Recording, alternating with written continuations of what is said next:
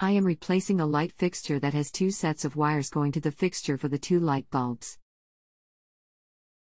My new fixture only needs one set of wires. What do I do with the extra wiring? Jim here. More than 20 years in the building industry. I need to ask you a few questions first. I need to be clear on exactly what you are asking and what you have before you. You had a light fixture that had two switches on the wall, each light in the fixture had its own switch? Now you have a light fixture that only needs one switch and you will have an extra set of wires that are controlled by an extra switch? The wires that are in the light fixture box, are they only energized when the switch on the wall is on? In other words, is there a set of wires in the box that have 120 volts on them when all switches are off? Assuming you have a way to test the voltage, if you could please answer these questions, I could better answer your question. Thanks, Jim. There is only one switch on the wall. Both lights are controlled by the same switch. They both come out of the wall at the same place, but the fixture that is there had to have two sets of wires to connect the two light bulbs.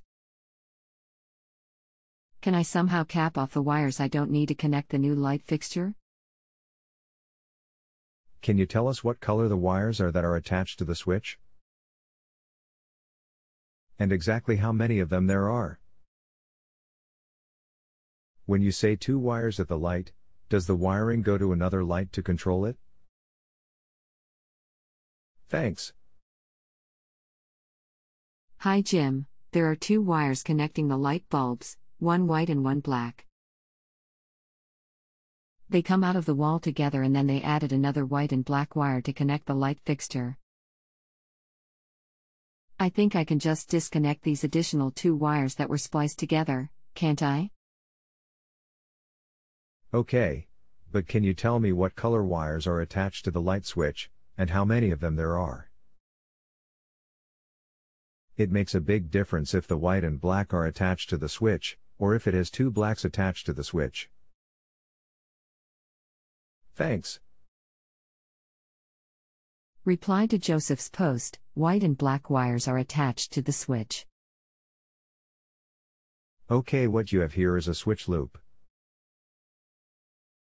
That means that you have an incoming 120V line into the ceiling light fixture box.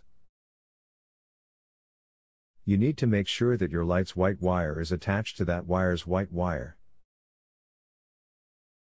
Then you will see another cable, white and black wire, that goes to the switch. You take the black wire from the incoming line and attach it to the white wire going to the switch, then the black wire from the switch goes to the black wire of the light. If you take and push that wire off to the side, you will not have any power for your lights. It is needed. Here is a diagram of how the switch loop works to help you better visualize this. Hope this helps you out. If you need further assistance with this question or just need further clarification, please let me know. Have a great day. I am a verified state-licensed electrical contractor, not an internet researcher. I will work hard to give you the exact answers you seek and work you through any problem you may have. Please press the accept button if my answer has helped. This is the only way I get paid for providing my services. 100% customer satisfaction is my goal.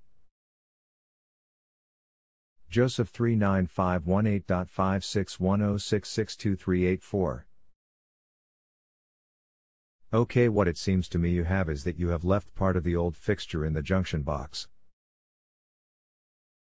Or you have just cut the wires from the old fixture and you now have two black wires and two white wires that continue up into the box where they join to the actual wire that is coming from the switch, etc. If you are at the junction box that is in the wall where the old light fixture was, then there should be only two wires that the old fixture was fastened to. plus a ground, green on the fixture possibly and bare from the junction box. Look in the box and see where the wires come from the inside of the wall through the small holes in the back or side of the junction box. If there is only one set of wires coming through the holes, then you need to remove the wire nuts that hold the two blacks to the single blank and the wire nut that hold the two whites to the single white, then you will have only the two wires that you want for the fixture. But, if you have two sets of wires coming through the back or side of the box, you have two reasons possible. A third reason that would not be normal, and I will explain below. First, the two sets of wires can be because you have another light fixture that is turned on and off with the same switch. In that case, you would take the black and black from the box and join them with the one from your new fixture, and the white and white from the box and join them with your white from the new fixture. Then fasten all three of the ground wires together, green or bare. Second is that one of the sets of wires in your junction box is hot and neutral from the supply. It is energized as long as the breaker that controls the circuit is on in your main distribution panel. Then the other set of wires simply is connected to each side of your switch. If this is the case, with the light switch on the wall turned off, you will measure 120 volts on one set of black and white wires. If that is the case, then you will need to fasten the black wire from the pair with the 120 volts on it to the white wire that goes to the switch. The remaining two wires will be connected to the light fixture. White to white, black to black. All grounds joined together, green and bare. Hope this gets you through it. If it does, please push accept. If not, feel free to ask for more help. Thanks, Jim. If you have a home improvement or appliance question and want to chat with an expert, now visit JustAnswer.com/YTHI.